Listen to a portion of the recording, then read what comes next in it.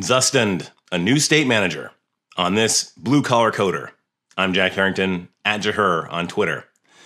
React State has had kind of an interesting journey, right? You started with 0.13 and React Create class, where you had state locally associated with a component, and that was fine.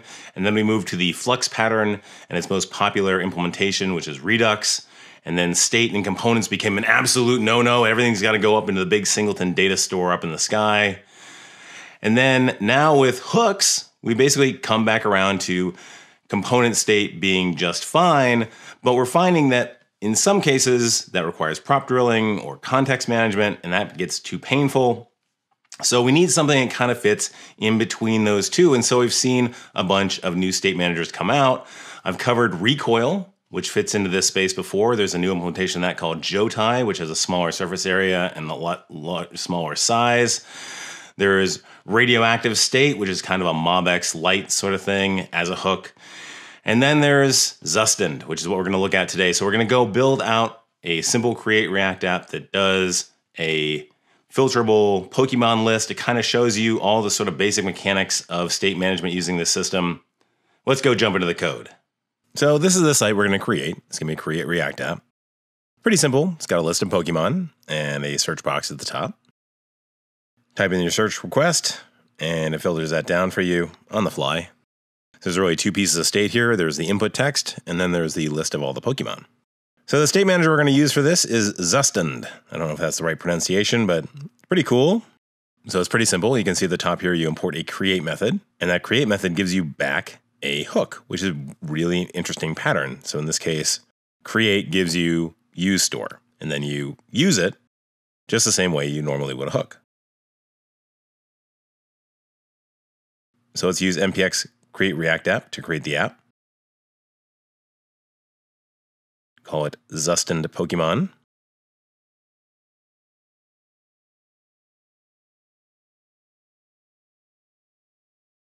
Now we'll cd into that directory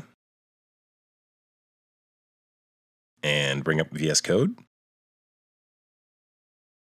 then we'll start it up, and we'll see that we get the regular Create React app spinning logo. So the next thing we want to do is add in Zustand.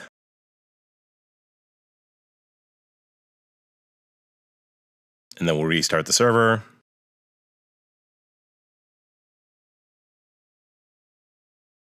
Now we'll go over to app.js, and we can just remove a lot of this content.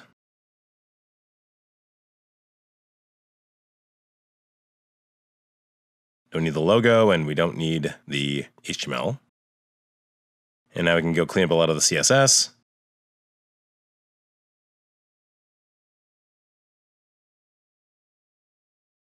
And we'll make app 800 pixels wide. Give it a margin auto, that'll center it in the screen, and a little bit of padding. Now we're going to import create from Zustand and use it to create our hook called useStore. So create takes a function. That function gets set. It also gets get if you want to do that, but in this case, all we need is set. The function should return an object. So we'll start off with our state values. In this case, filter is going to be a text string, and Pokemon is going to be an array. Then we'll create a new function called setFilter, which when given a filter, does that set call. That set call in turn takes a state and returns a new state. And we'll use the spread operator to return the original state, and then the update of the filter, which will just set to the new value that's incoming. And we'll do the exact same thing for Pokemon to say set Pokemon. And then change out the filter to be Pokemon. And that's it. That's our store. So let's go and create our filter input component.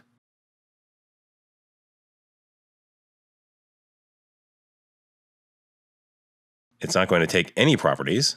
It's just going to return an input. And the way it's going to get the filter is by using that hook, useStore. And it also takes a function. And that function gets given the state and it picks off the state element that it wants, in this case, the filter. Now we've got our filter value, so let's go and set value to that filter.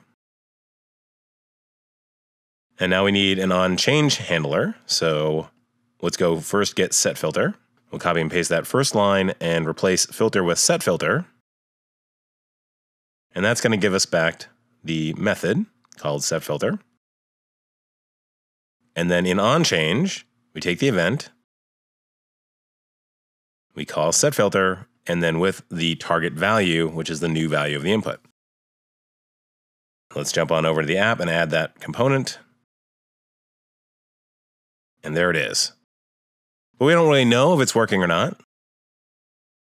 So let's go and copy that filter hook invocation down into app. And then just show the value of filter down below. And now as we type, we can see we get the filter value. So that's working quite nicely. Okay, the next thing to do is go get the list of Pokemon. So where are we going to do that? Well, we've got a gist, and that's linked to in the description. And from there, I can click on raw, and that's going to bring up the raw data URL. So let's take that URL and define it as Pokemon URL. And we'll go down into app, and we'll use a good old-fashioned React use effect to call fetch on Pokemon URL. Then we'll take the response and get the JSON out of it. And now we've got Pokemon. So what are we going to do with that? Well, we need to call setPokemon on that Pokemon, but we don't have it yet. So let's copy and paste setFilter and then change setFilter to setPokemon. Now let's take a look at what we're getting out of Pokemon by JSON stringifying it and going and getting that value.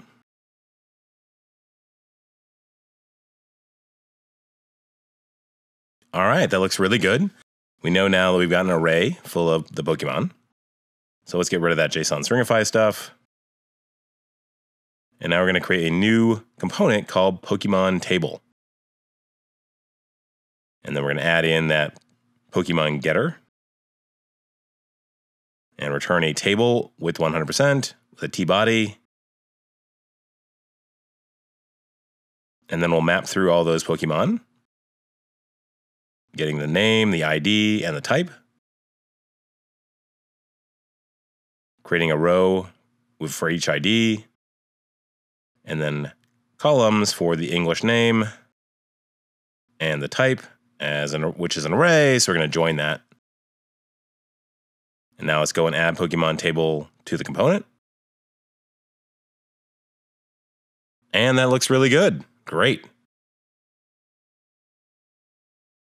So one thing before we make this filter work, let's go and alter the input size. So go back into app.css, add an item for input, make the font size extra large, add a little padding and some width. And now we'll bring back in filter in Pokemon table. And then we'll use that filter in an array filter, which the first thing it's going to take is the Pokemon. So we'll grab out the English name.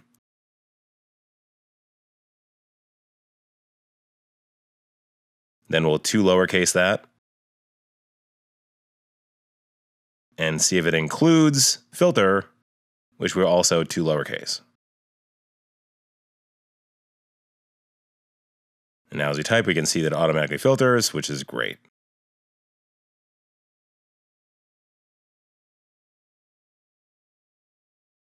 Let's go and add an H1 so you can see what's being updated on every key press.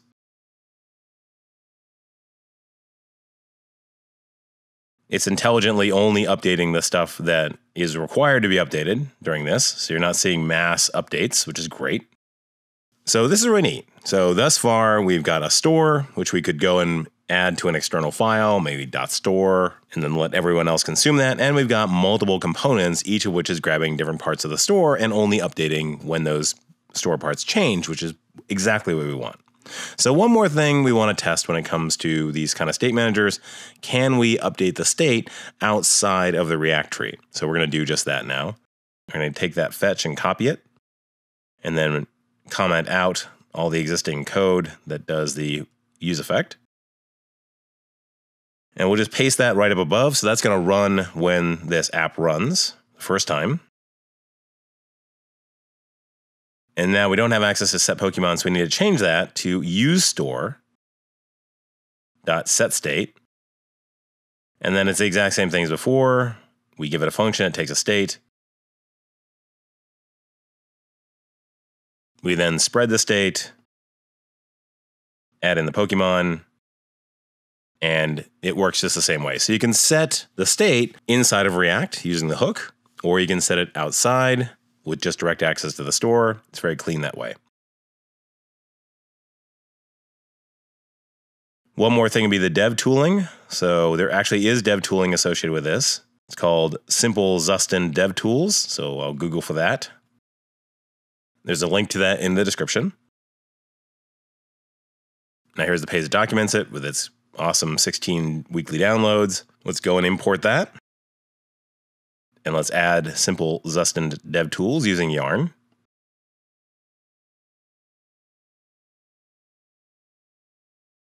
And then restart the server.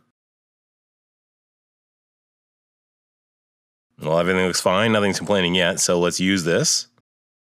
Now let's go down here and grab the invocation of that. Paste it in. And now when we look in the inspector, if we go over to components, and this is with React Dev Tools installed, now we can click on Dev Tool, and we see that we've got the current state, and I can type into the filter, and we can see that updating dynamically. So it's a nice way of also looking at your state, and if you have multiple stores, you can do that as well. So let's go take a look at the documentation one more time. Some really cool other little use cases in here. For example, you can have multiple stores simultaneously. You can do selector memoization, which is great. Describes how to do async actions. It's actually quite nice documentation when you get to this level. All right, well, I hope you've learned some cool stuff about Zustand and how it fits in that mid layer between component state and a much larger store. If you have any questions or comments, be sure to put those down in the comment section down below. Feel free to like and share this video with all your friends. Subscribe if you haven't already, please. Hit that bell button and you'll be notified the next time a new one of these videos comes out. Of course, there's the Blue Collar Coder newsletter. There's a link to that in the description, and it will get you access to these videos a day earlier than everyone else. All right, coming at you from the Oregon wildfires in this weird orange light. Be happy, be healthy, and now more than ever, be safe.